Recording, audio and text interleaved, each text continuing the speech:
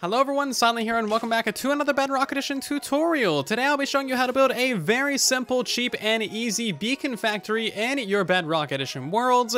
This beacon factory relies on the brand new 1.17 mechanics to turn a skeleton spawner into the simplest beacon factory you've probably ever seen. So as you can see, we just have a regular good old skeleton spawner that drops all the skeletons down into some powdered snow, and then after about 15 seconds, all of those skeletons will be converted into strays. Now, strays, of course, can drop you some slowness arrows among other skeleton drops. However, there is a bug in 1.17 that's been around for about 3 years now, and that is if you blow up the strays with a charged creeper, they will drop a wither skeleton skull. So this is incredibly easy to use. You simply AFK at your skeleton spawner for a while, throw a health potion at all of your strays, that will make them drop experience as well, and then you simply light a charge creeper, and that will kill all of those guys for you, dropping a ton of experience, and more importantly, giving you an absolute ton of wither skeleton skulls.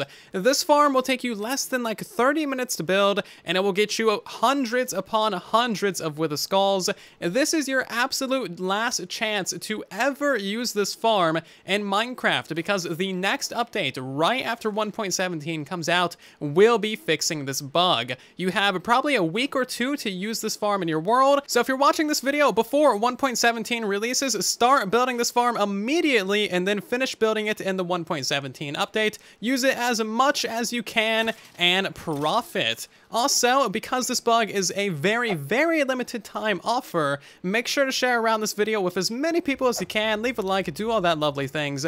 I do have 2 other beacon factories going back nearly 2 to 3 years, and my best one can get you 72 wither skulls a minute. So this bug has been around for a while. It is absolutely nothing new. However, we're very fortunate that the powdered snow is being added for a single update in combination with this bug that allows us to use a regular skeleton spawner for this farm. So this farm is not going to be useless after they fix the wither skeleton skull bug. You can just put a trident killer on this instead of a blast chamber, and then you'll have a good old regular skeleton farm that'll give you AFK experience, arrows, and slowness arrows along with bones. And let's hop into the tutorial, shall we? For your convenience, there's going to be a materials list in the description down below, so you know everything that you need to build this farm.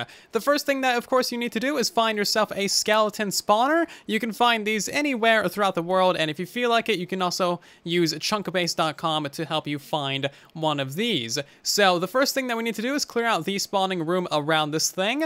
We need a 2-block gap above the spawner, and then the ceiling should be on the 3rd block right there. We're just going to go ahead and place a slab on top of that for now. Obviously, your room should also be lit up as you're building, that way we don't get any skeletons spawning. The main spawning room here needs to be 9 blocks wide by 9 blocks long, and that should be in a diamond shape. So if we measure this out, that is 4 blocks in any direction from the spawner to all of the walls. Now we need to mine down the floor by an additional 6 blocks, so there should be a 6-block gap underneath your skeleton spawner, and that will ensure that all of the skeletons that this thing spawns will drop out of the mob cap, and they won't prevent more skeletons from spawning. So this is where your main floor is going to be. And now we need to choose where we want our skeletons to go. I'm going to push all of my skeletons into that wall right there. So we're going to remove these 2 blocks there and those 2 blocks right there. Remove the blocks that are in the floor and place in yourself 3 buttons right there to prevent the water flowing. We're also going to place in another water bucket right there a little bit later on to push the skeletons to the side and into our blast chamber. Turning around, we want to have 1 water bucket right here up on that edge. We're going to remove these 3 blocks right here, place in a water bucket there. Do the same thing on the right side, so remove those 3 blocks, water bucket there. You want to place in a water bucket on that layer right there, turn around to the left side, and another water bucket right there as well. And you should notice that there are no dead spots where the water is perfectly still, and all of this water should be pushing the mobs directly into this little trough that we made earlier. Our spawning room is now complete. We will remove the torches at the end of the tutorial. And now it's time to install our conversion chamber to turn all of these skeletons into strays. So go into your little trough right here. We're going to remove these 2 blocks right here and then mine downwards by 9 blocks. Of course, you know, be careful, watch out for lava, all that good stuff. So 1, 2, 3, 4, 5, 6, 7, 8, and 9, and then you're going to want to place yourself a marker block on the floor, maybe put a torch on that as well, and then clear out a little bit of room around this area. This is where you're going to be hanging out, this is where your blast chamber and your killing chamber are going to be, and you'll also probably want some storage and item collection. Once you get some area cleared out, you need to know exactly where your skeletons are falling, and that is why we put down the marker block with a torch on top of it. So I would recommend mining all the way upwards until you see exactly where your skeletons come over. As you can see, I put a glass wall in front of this just so we can see exactly what we are doing. The first thing that we're going to do is break into this and put a button directly above our drop chute, and that is going to prevent our future water from flowing over and destroying the whole thing. We're now going to go downwards onto the third block and place in our first powdered snow. As you can see, there is a 2-block gap in here where a skeleton can stand. We'll come back to this later, but for now, we're going to put in an upper slab right there just so we can kind of see in there a little bit. Beneath this first powdered snow, we need to place in a cobweb and then one more powdered snow directly underneath that. And that'll take all of your skeletons about 15 seconds to fall through, and every single one of your skeletons will get converted into a stray. Now, the reason why we have this slab here is because sometimes these skeletons will be wearing leather boots. You'll get one every couple hundred skeletons approximately, so you can just come up here, kill them, and move on. And of course, anything wearing leather boots will not be able to fall through powdered snow. A really easy way to get powdered snow is to simply go to any cold biome where it usually snows, wait for it to rain in your world, and then it will be snowing in those cold biomes. Go ahead and place down a couple of cauldrons, and if those cauldrons have direct sky access, they will get filled up with powdered snow, and then once the cauldron is filled up, you simply click on that with a bucket, and that'll give you a bucket of powdered snow. There should be a 4-block gap between the marker block that you placed earlier and the lowest powdered snow. As you can see, 1, 2, 3, and 4, and that is perfect. We are now ready to move on with the build and build up the blast chamber. So the first thing that we're going to do is replace that marker block right there with a piece of obsidian, and then we're going to go 2 blocks to the left of it as well, just like so. Remove that block right there, and then we're going to go up 6 blocks right here to the back side of this build with obsidian. So 2, 3, 4, 5, and 6. And then you want to replace the 5 blocks of this wall of obsidian as well. So 1, 2, 3, 4, and 5. And then you want a top block on top of that as well. We're now going to place another 5 blocks in front of this. So 1, 2, 3, 4, and 5. And then on the back side, just completely fill that in with 4 blocks. So 1, 2, 3, and 4. And that should leave a 2-block gap right here where a charge creeper can be brought in via minecart and fall down into that hole.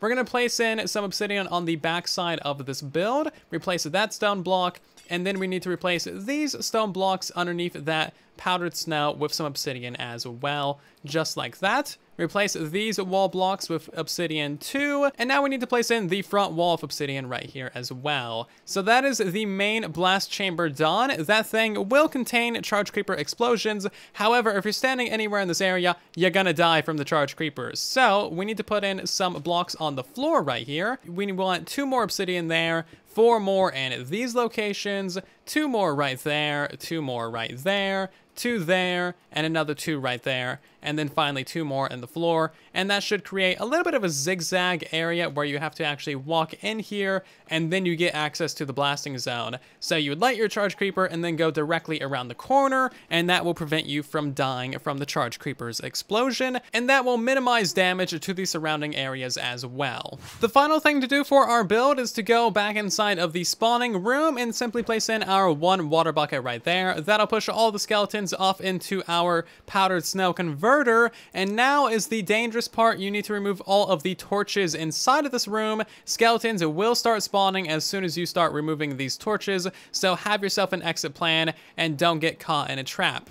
Keep in mind, the player needs to be within 16 blocks of a mob spawner for it to spawn mobs, and unfortunately, with the way that this system is set up, if you are AFKing down here at the very bottom, ready to kill your mobs, then your mob spawner is not going to be active. As you can see, it doesn't have any particles, and the skeleton skeleton isn't spinning around. So you can AFK pretty much anywhere you want as long as that mob spawner is going. You could AFK directly underneath this floor if you wanted to, and that would work perfectly fine. I would recommend AFKing for a little while, getting a couple hundred skeletons, and then blowing them all up with a single charge creeper. That way you get maximum bang. Speaking of charge creepers, I hope you have a couple laying around for this project because they can take a little while to acquire. Basically, all you need to do for your charge creeper though is get them into a minecart and onto a rail line. Make sure they never ever see you, otherwise they will try to explode, and you'll have to hide behind a pillar to prevent them from seeing you and prevent them from fully exploding.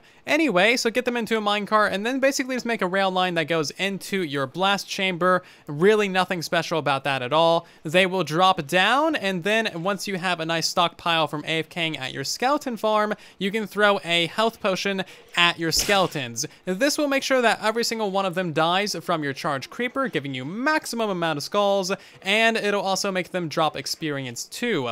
Light the charge creeper, go around the corner and hide away. You'll get your experience and you'll get all of your wither skeleton skulls too.